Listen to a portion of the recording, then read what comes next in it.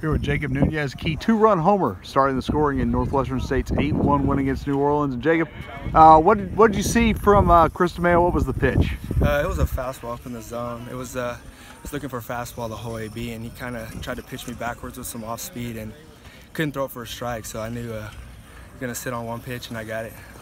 How good did that feel? I know it's been kind of not really a struggle. You've kind of been in and out of the lineup, so it's probably been tough to establish a rhythm at the plate. How good did it feel to put that really good swing on that one? It felt really good, actually. It's a pitch I've been seeing lately, and I've just been missing it up in the zone a little bit, and I got it again and took advantage of it. Well, you got to watch a lot of good pitches from Nate Jones today. What did you see from him? It looked like after those first couple innings, certainly he really settled in, but had really good stuff all day. Yeah, he was throwing pretty hard today. All three of his pitchers, or four of his pitchers, I say, were working pretty well. He could kind of throw it wherever he was wanting to.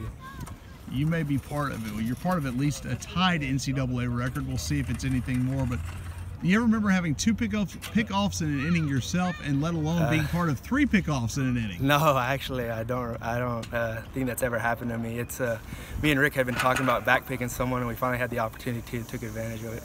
Okay, so which was more impressive, two pickoffs in the top of the second, or the homer in the bottom? I think I like the pickoffs better. All right, thanks a lot, Jacob. Appreciate it.